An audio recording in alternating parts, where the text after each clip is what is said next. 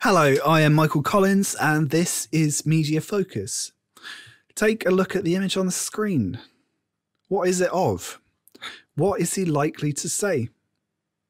So, probably jumping into your head right now, this is a newspaper boy or a newspaper sales boy. And what is he saying? Well, he's probably saying something along the lines of extra, extra, read all about it.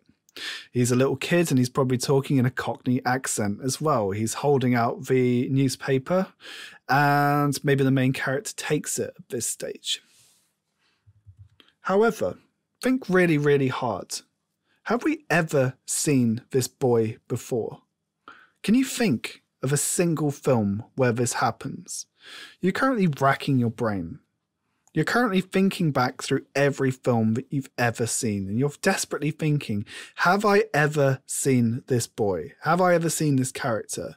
I know exactly what he looks like. I know exactly what he sounds like, and yet I can't actually place him within my mind. And I thought long and hard about this, and probably, okay, there's lots of films I can think about where, there might be a newspaper boy. I can definitely recall somebody in a 1940s American film noir at one stage saying, "Give me that," and then taking the newspaper off of him.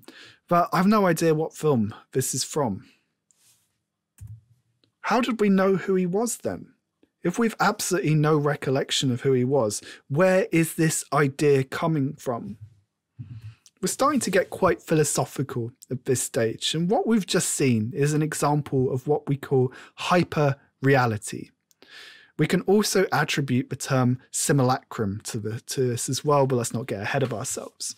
So hyperreality is this absolutely fascinating term in media studies, and we can at least in part attribute it to the French sociologist and philosopher Jean Baudrillard. This term refers to the idea that representations within media products are more real than that which they represent.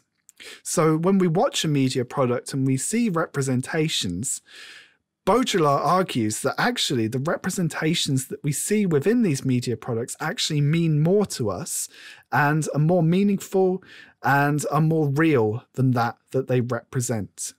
Sometimes these representations are repeated so often that we end up with a simulacrum.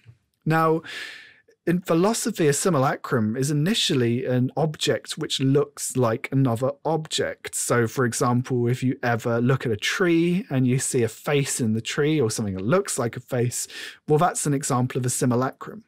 But it's not actually a face at all. It's you who's put the face in there because you are a human and you are essentially designed to see faces in things. A simulacrum in media studies is something which refers to a representation of something which no longer exists, or perhaps even something which never existed in the first place. And this is something that we see over and over again in media products. If you've ever seen any straight to Netflix films which are set in some nice little town, for example, where everybody knows each other and everybody knows each other's names and they all go and hang out at the milkshake bar, well, this is an excellent example of a simulacrum. This just absolutely does not happen. Teenagers in general life tend to spend most of their time hanging out at home or other places, and I'm pretty sure you generally don't tend to hang out at milkshake bars. However, in films and television shows, we expect different things to everyday life. So we have this concept of hyperreality. We see characters in films and TV shows who are very different. We call these hyper-real representations, and they are much, much better than reality. So what we're seeing here is a copy of a copy of a copy of a copy, and yeah, I could keep going, but I'm not going to keep going. So obviously this is a fairly tricky idea to get your head around, but let's just leave it at this idea of hyperreality is a representation which is more real than that which is being represented. So Jean Baudrillard is our key theory number 5. And all of these come under the general idea of postmodernism. And if you want to look at more postmodernism, just check out the video on postmodernism, which I've already published. So here is a quote from Jean Baudrillard. And I think this is from his essay, Simulation Simulacrum, but probably wrong there. It is no longer a question of imitation, nor duplication, nor even parody. It is a question of substituting the signs of the real for the real. Now, we've looked quite a lot at representation in media studies, and the whole point of representations is that they are not real. Every time we watch a film or a TV show or a music video or even a news broadcast, we are seeing representations. Representations are always presented by the producer, and representations always reflect the dominant ideological values of the producer as well. But for Baudrillard, this goes even further. This isn't an idea of imitation. This isn't the producer attempting to imitate that which he or she has seen in everyday life. This is the idea of replacing the real, the things that we experience in everyday life, with another reality, something which is actually even more real, hyperreality. So, how can we apply this concept to the video for Formation by Beyonce? Well, just a couple of examples on this slide here. On the top left here, we have a contemporary image, quite clearly not from the 1800s, of two women in antebellum dresses. These dresses have many connotations. For one thing, they're obviously extravagant and beautiful. They're old-fashioned, and they link back to American history. But they also have symbolic connotations of racism and slavery. They were typically owned by the wives and daughters of wealthy slave owners in America. This is an artifact which we often see in the music video to Formation by Beyonce. And being taken out of context like this, they are represented in a hyper-real sense. By representing them again, they become better than they were initially, and they take on a new value by being placed into a new context. On the top right, we have an actual image from the 1800s of black slaves picking cotton in America. If we look carefully at their costume as well, we'll see that the checker pattern and headdresses there are also utilized by Beyonce in this video, suggesting that not only is she taking on the powerful role of a slave owner, but she is also taking on the vulnerable role of a black slave in the antebellum era of America as well. Once more, this is a hyper-real representation.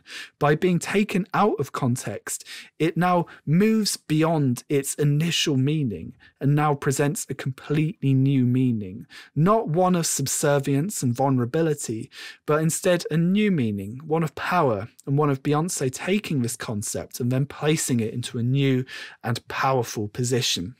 In the bottom left, we have a news image on the aftermath of Hurricane Katrina. So we see two people wheeling two children in a shopping trolley through the floodwater. Once more, the music video to Formation utilizes the iconography from the Hurricane Katrina disaster, which is quite clearly a completely different era to the antebellum era, which has been set out as well.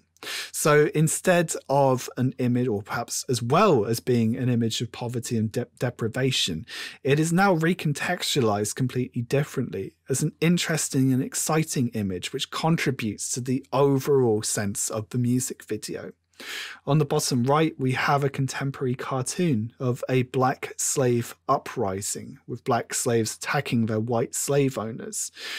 This cartoon here was presented and was extremely negative of this event and presents black slaves as being violent and aggressive, while the slave owners are now presented as being vulnerable.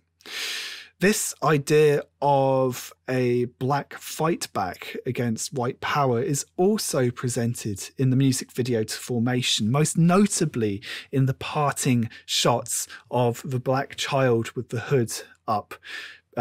standing up to the police. And this is really reinforces this binary opposition between the initially vulnerable black child, who then takes on this whole new level of power when the police drop their weapons and lift their hands as if in surrender as well. So to what extent does the video to formation present a hyperreal bricolage of meaning to the audience? So what the hell does that mean? Well, hyperreality is a representation which is better than the real thing. And by taking these different contexts, Beyonce is now forcing the audience to view them in a completely new light. She is recontextualizing the dress of the white slave owners and then taking ownership of it, taking its idea of power and racial hierarchies and completely flipping that on its head. This idea of bricolage is also really important.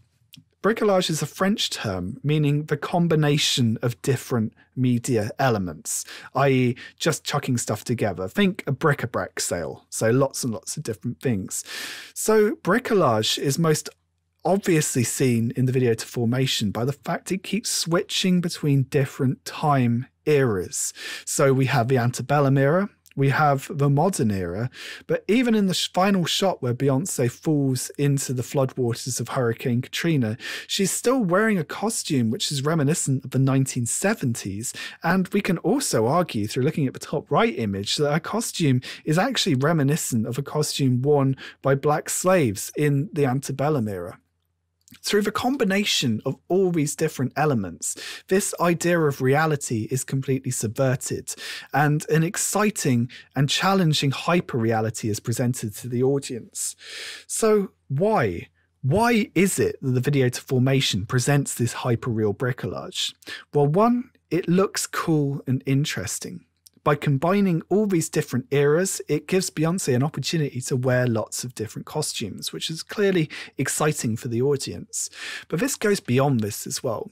By recontextualizing the different elements, for example, mise en scène and costume, this allows Beyonce to take control of these different elements and to present a very rich and very important ideological perspective to her young black target audience.